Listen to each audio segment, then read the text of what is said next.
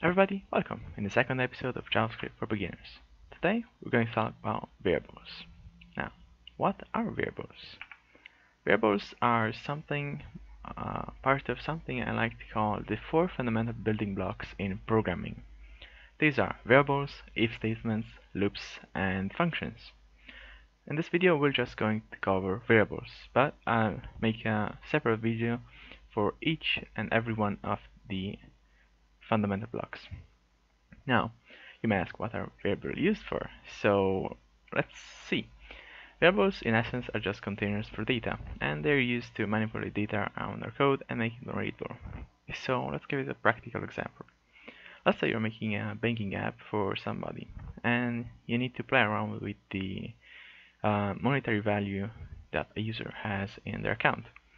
So you will just use a variable to note how much money that user has.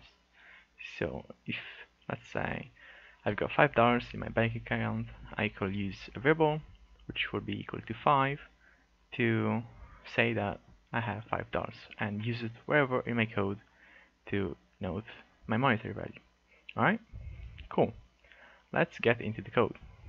So welcome back, and this is where we left off last time. We linked our script and our HTML file.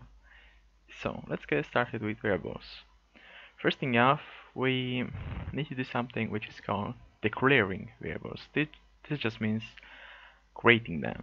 So to create a variable, we need to just type in var from variable and how we want to call our variable. So let's say apples.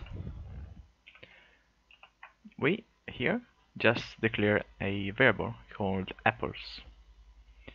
Now I can say that apples is equal to 5, and if we console that like this, and go to our HTML file, which is not this, and press F12, we can see that 5 shows up in the console because apples equals to 5, and we console the log apples. Cool.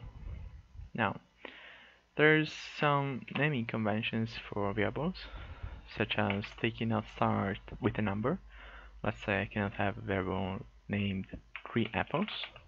As you can see, it gives me an error. Or I can start with symbols such as %apples. Again, it gives me an error. These are just some things to check when you're naming variables. So I'm going to try and zoom in, see how I can do that. Well, let's see, view, help, zoom VS Code.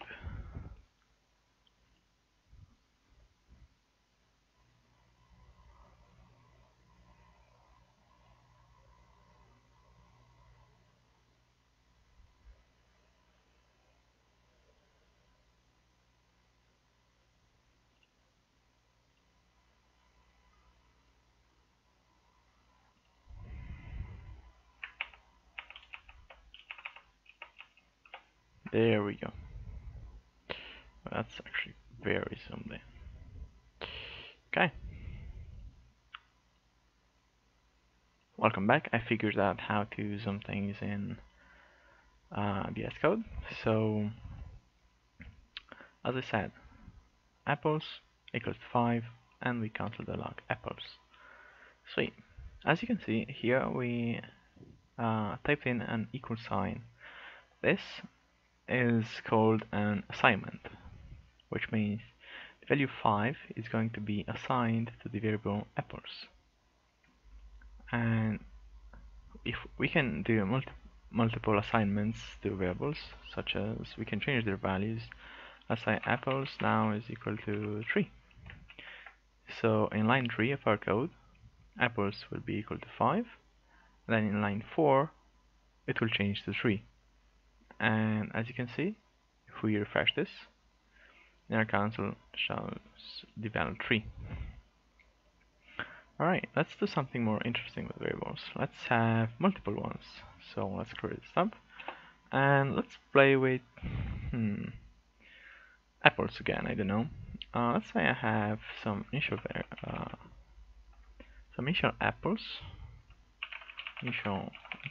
equal to 13, and some apples that I ate, which we're going to call eaten apples, equal to 2. So I've got 13 initial apples in the beginning, and I'm going to eat 2. And I want to know the value.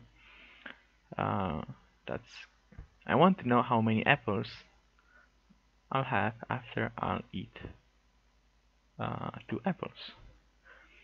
So we can play with this, and let's declare a third variable for this, var final apples, which is equal to initial apples minus eaten apples.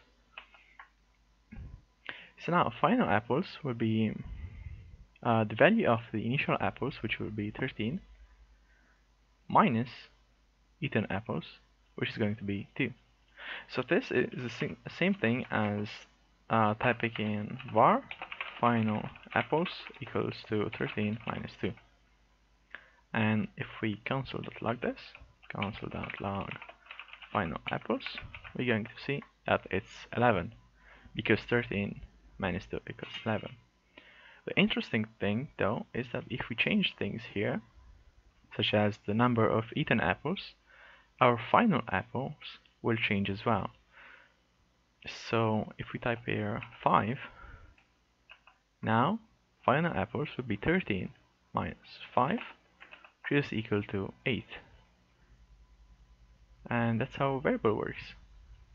We can go a lot more in depth for this. There's multiple ways to declare variables, multiple types of variables. There's arrays, objects, and some really cool stuff. But for this initial video, we're just going to cover the basics. So thank you for watching, and see you in the next episode.